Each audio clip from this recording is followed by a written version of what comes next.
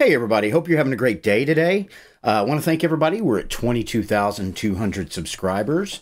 And I also want to remind everybody you can become a member to the channel now for just 99 cents a month.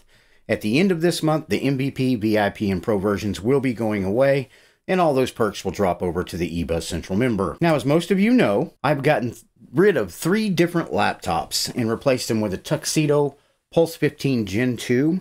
And I'm running the Tuxedo OS on it. I'm also running the Tuxedo OS on a backup HP laptop, which I truly love the operation of it. But Tuxedo OS 2 has launched, and it comes with KDE 5.27, the LTS kernel 6.1. And it's a great update. It comes with the KDE framework update, the KDE gear update. It comes with Pipewire 0.3.66. It comes with the Mesa 22.3.6 graphics and the Mozilla Firefox 110 web browser, and it is now available for download. Now, one of the reasons I wanted to do this quick video today was because I wanted to discuss just how smooth this update went. I have had a lot of problems in the past, no matter whether it was Arch or an Ubuntu-based distro or OpenSUSE. Anytime I had a major update, I always had to restart 2 or 3 times, and there was always something that hung. This one went so smooth on Tuxedo. It just popped up, said there was an update due, and I could see, and I inspected the updates, and it showed that KDE 5.27.1 was coming in. It gave me a list of what was leaving, gave me a list of what was being updated, and it went through. It took about 5 to 7 minutes. Once it was done, it didn't even cue me to restart. But me being me, I always restart after a major update. It popped right back up. And now I've got the beauty of KDE 5.27. I have the ability to add my floating panel now. I've got an option to run a lot more different backgrounds. I know that doesn't mean a lot to y'all, but it does to me. And if you come over here, it lets you know this is Tuxedo OS 2, 5.27.1, the KDE framework update. And here's the kernel, 6.1.0-1009. Tuxedo, it's 64-bit, and it's on the X11 graphics platform. Now, I also did this update on my backup HP laptop, just as smooth as using it on the Tuxedo laptop. Of course, my HP is going to be a little slower. It's an older system, but the operating system in and of itself runs great on it.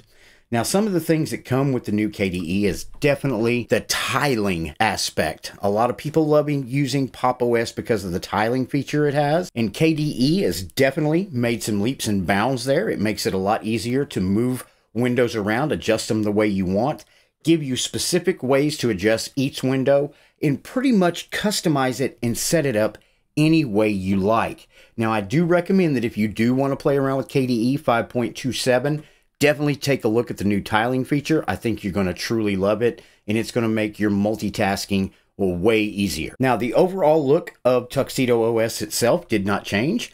You still got the silver folders, and you still can adjust this any way you want. Now, I do like the full screen here. I usually go down, and I will change it. You've got alternatives here. I go with the application dashboard. Of course, you can go with the application launcher or the application menu, whatever you like or whatever meets your personal preferences. So I'm going to back out of this. And then if you come over here, what you will notice when you download Tuxedo is you do get a lot of the K applications, whether it be Kate, you've got Komoso, KCalc, KDE Connect, KDE Connect SMS, K-Mines. You get a lot of the KDE applications with it, which I don't mind. I like a lot of the KDE applications. I've added some of my own, Only Office, OBS, and stuff like that. But I'm still continuing to totally enjoy this operating system. It makes things really easy. And like I said in my previous video, because I have been using it over 30 days now, it just makes my job easy. And it's Ubuntu-based. I haven't been on an Ubuntu-based operating system in a long time. So I just wanted to make a quick video and let you know that if you're not using Tuxedo OS, maybe give it a shot. It's great. It's quick. It's snappy. No, it's not Arch. Sometimes that's a good thing. Sometimes it's bad. Arch, to me, sometimes runs a little bit snappier doing certain tasks. But with this system, I cannot complain. Everything runs smooth. I'm running a Ryzen 7 with 16 gigabytes of RAM. I can render video. I can do thumbnails. It just makes my job completely easy. So I suggest if you haven't tried it, zip on over, download it. I'll be sure to put that link in the description below.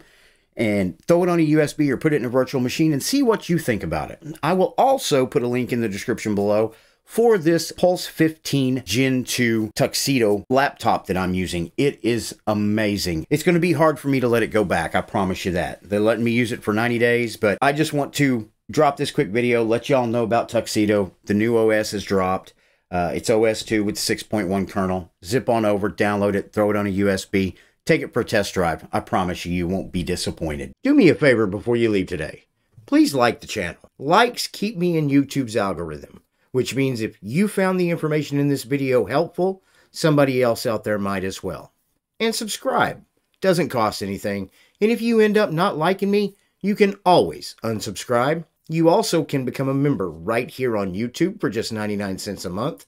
But that's not all. We are also on Utreon, which you can become a member on at $2.99 a month, or Odyssey, which is $4 a month.